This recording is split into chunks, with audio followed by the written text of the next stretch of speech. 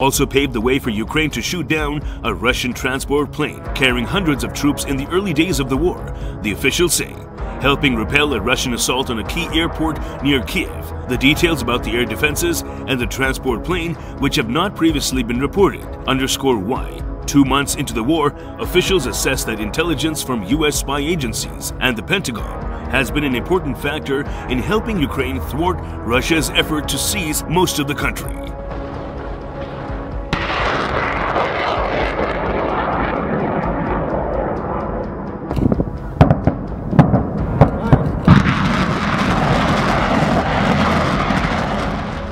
Ukraine continues to move air defenses and aircraft nearly every day with the help of American intelligence, which is one reason Russia has not been able to establish air dominance, while U.S.-Ukrainian cooperation had been building since Russia seized Crimea in 2014.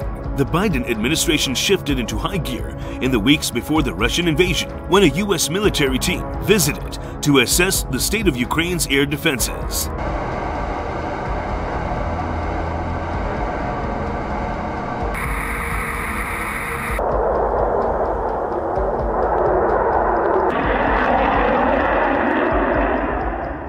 The Americans provided Ukraine with detailed advice about how to disperse their air defense systems, a move that U.S. officials say helped Ukraine prevent Russia from seizing control of the skies. Once the invasion got underway, lawyers in the U.S. defense and intelligence bureaucracy imposed guidance that in some cases limited the sharing of targeting information that could enable lethal Ukrainian strikes against Russians. Earlier this month, for example, the Director of National Intelligence withdrew and replaced a memo that prohibited intelligence sharing for the purposes of regaining captured territory or aiding Ukrainian strikes in Crimea, or the Donbass official said.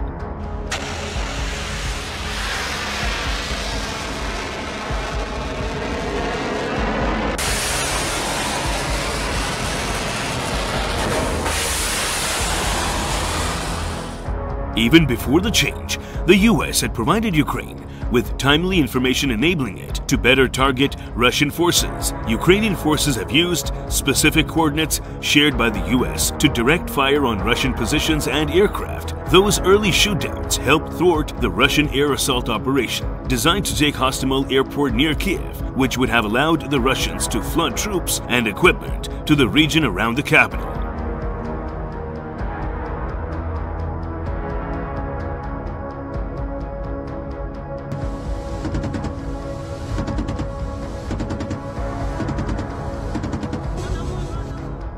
The Russians eventually took the airport for a time, but never had enough control to fly in massive amounts of equipment. The US military and the CIA began seeking to deepen their relationships with Ukrainian counterparts after Russia seized Crimea in 2014. The CIA first helped Ukrainian services root out Russian spies, the former senior official said, and then provided training and guidance. The US military also trained Ukrainian soldiers.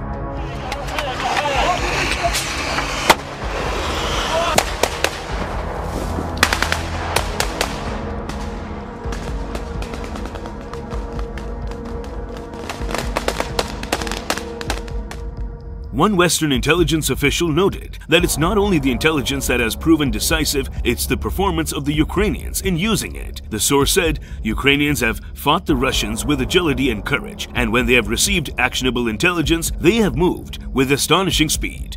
McLaughlin said the Ukrainians have made clever use of the so-called open-source intelligence commercial satellite imagery and intercepts of Russians talking openly on unencrypted radios.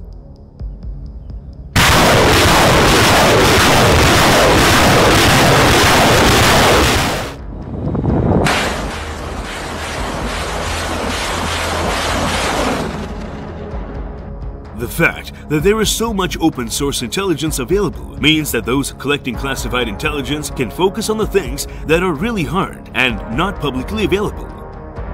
As the Ukrainian government sees it, intelligence sharing has improved, a source familiar with the government's view. Meanwhile, the German government will send Ukraine around 50 Gepard air defense tanks to help that country repel Russian attacks, German and US officials said at a conference here.